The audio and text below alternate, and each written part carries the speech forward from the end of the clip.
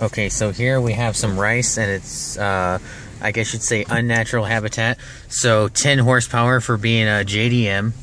We're going to give about 5 horsepower for the AMSOIL.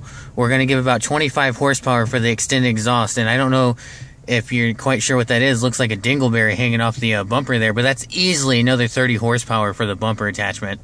Oh, and the all-wheel drive sticker in the rear window there. It's got to be probably another 25 horsepower there. So we're going to say you're getting about 500 horsepower on just visual enhancements there. So this is quite a remarkable vehicle out of its natural environment there. Very, very nice find.